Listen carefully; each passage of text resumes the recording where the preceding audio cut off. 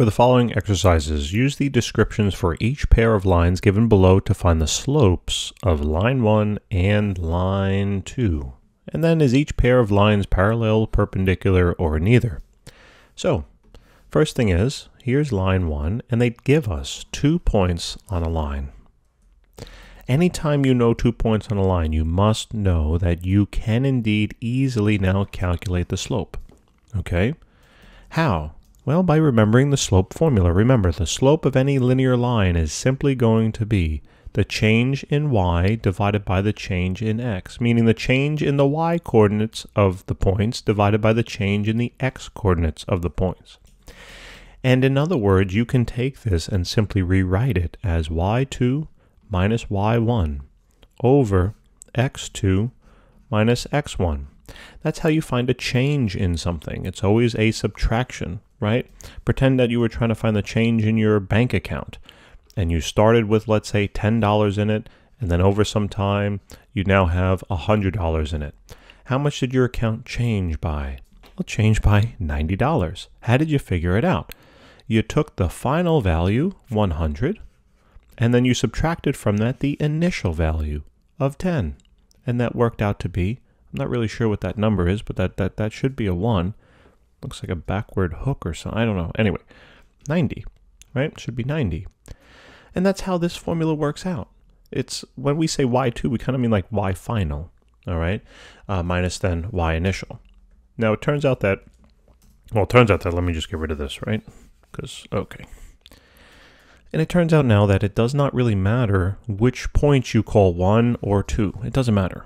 Okay, you could call this your set of 2 point, your second points, and this one your first point, or vice versa. I'm just going to do it in order here, so I'll call that x1, and this one will be y1. This is x2, and that's y2. So now let's just plug it on in. So I'm going to write here that the slope of line 1, because that's what I'm working on, so I'll put a little sub 1, a little subscript there, is going to equal the y2 value, which I defined as 3, minus then the y1 value, which is 5, all now divided by my x2 value, which is 3, minus then my x1 value, which is 0. So doing some math here, it's going to be negative 2 over 3, and that's basically all I can reduce it down to. So there it is. Now we're going to do the same process with our line 2, okay? And why don't we change the color here? Let's get a little happy blue. So this is x1 comma y1, and this is going to be x2 comma y2. If anyone knows where that little comment is from, leave a description by it. Let's just get back to math. Forget about it. Okay, so M2. I'm sorry. I don't know how to make. How do you make slopes interesting? I don't know. Channel your inner Bob Ross, I guess. I really don't know. I would have never thought I'd like painting until I watched the show, and then I was like mesmerized by it. All right, back to math. Sorry, I'm getting sidetracked. So, our y2 value, which we define now as negative 2. So negative 2 minus then our y1 value, which is negative 5. Be careful with the signs here. Use parentheses.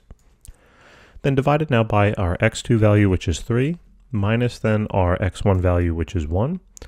Doing some math now on the top, it's now going to be a negative 2 plus a positive 5, which works out to be a positive 3. And then 3 minus 1 is simply a 2. There's not really much more that we can do with this now, right? It's just going to be 3/2. So now that we got the slopes for each line, now what we have to do is compare the slopes of the two lines to one another. What is their relationship? Well, first thing, in order for them to be parallel, remember they have to be the same exact thing. Are these identical? No. So they're not parallel. The next thing we have to check is, are they perpendicular? How do you know if they're perpendicular? Well, the two values have to be negative reciprocals or opposite reciprocals of one another. So first of all, that means that one of these has to be positive or negative, and the other one has to be the opposite sign. So we have a negative and a positive. So we already have a check there for perpendicular lines. We don't know if it is yet, but that's the first filter, so to speak. The next thing is to see if the fraction of, or the value that you're dealing with, and it should be a fraction because reciprocal kind of implies fraction, but if the fractions are reciprocals of one another, and that just means are they flipped versions of each other. So if I have a 2 over 3 here, and this is a 3 over 2 here, that's a reciprocal. So basically put the two things together, and these are negative or opposite reciprocals of one another, and therefore they are perpendicular. Now, Let's see how fast we can apply this process by going through the second problem.